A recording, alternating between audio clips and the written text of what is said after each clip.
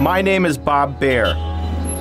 I used to be a CIA agent stationed in the Lebanon during the Civil War.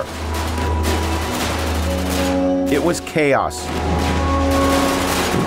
But the real threat was always car bombs. And now we know you can kill a president, defeat a superpower, or just blow up your own government with a car bomb. All you need is roads, traffic. Every airport, any government building, or a street is a target. This is the film of how the century of the car turned into the century of the car bomb, and how a dream of freedom turned nightmare.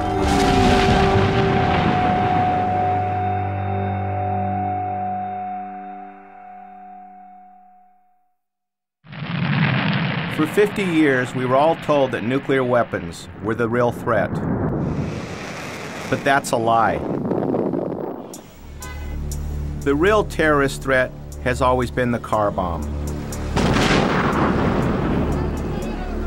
Crude and unstoppable. From America to the Middle East to Ireland and Europe, it has shaped the river of 20th century conflict.